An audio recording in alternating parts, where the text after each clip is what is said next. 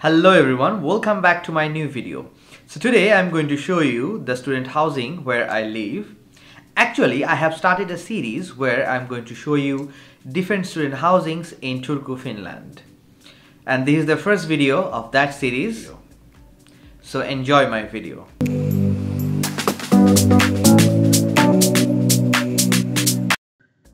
Hello everyone, welcome back to my new video. So today I'm going to give you a tour of my student housing. So the name of my student housing is Aitiopaikka, and in my opinion it is one of the best student housing in Turku. But it does cost a bit much than the other housing, which I'm going to tell you later in the video.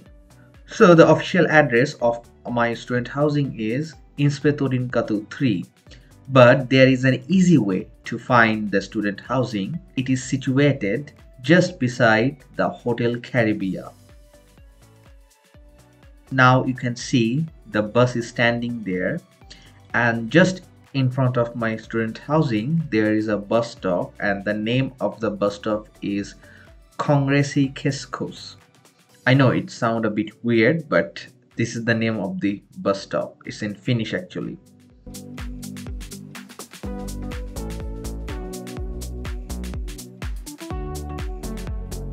So this is the bus stop that I was talking about. So my student housing is situated in the student village, and there are several student housing in the area.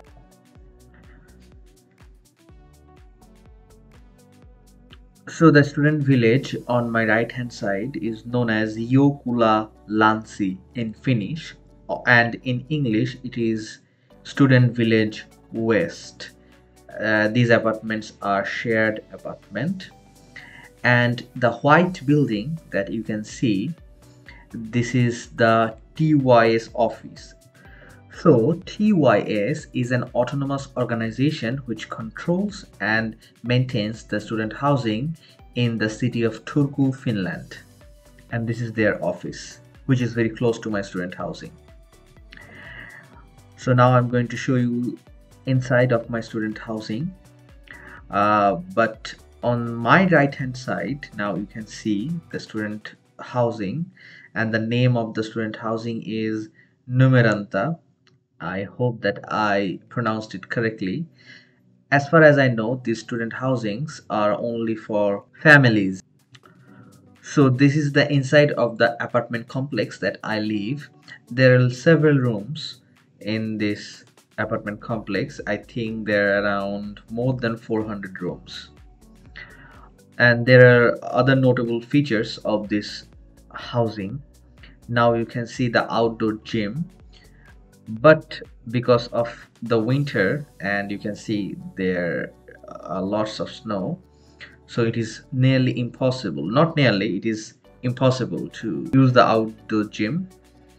So we can use the outdoor gym in summer. And also in the middle of this apartment complex there is a place where you can do barbecue and sit around with your friends, which is just in the center of the apartment complex.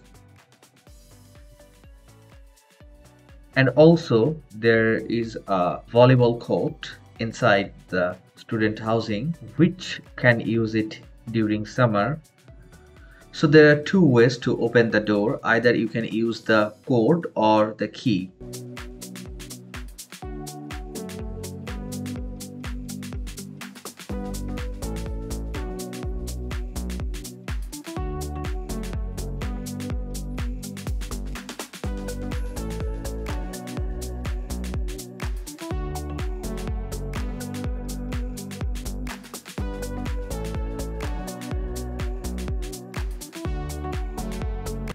So now I'm going to show you the inside of my apartment.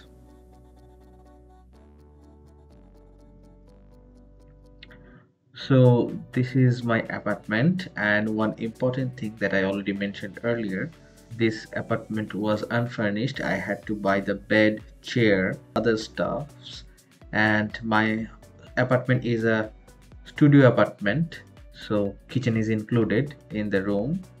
And also I have a balcony, and also a small storeroom, which you are going to see in a moment.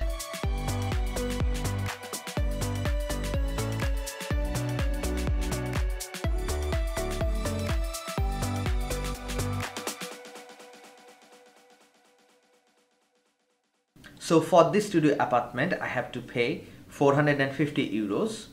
If I compare it to other student housings, I pay 50 to 100 euros more than the other student apartments. And the main reason is that this studio apartment is pretty much new. It was built in 2019, and also I have my own personal kitchen. That's why I have to pay a bit more. So this is all for today. Don't forget to subscribe to my channel.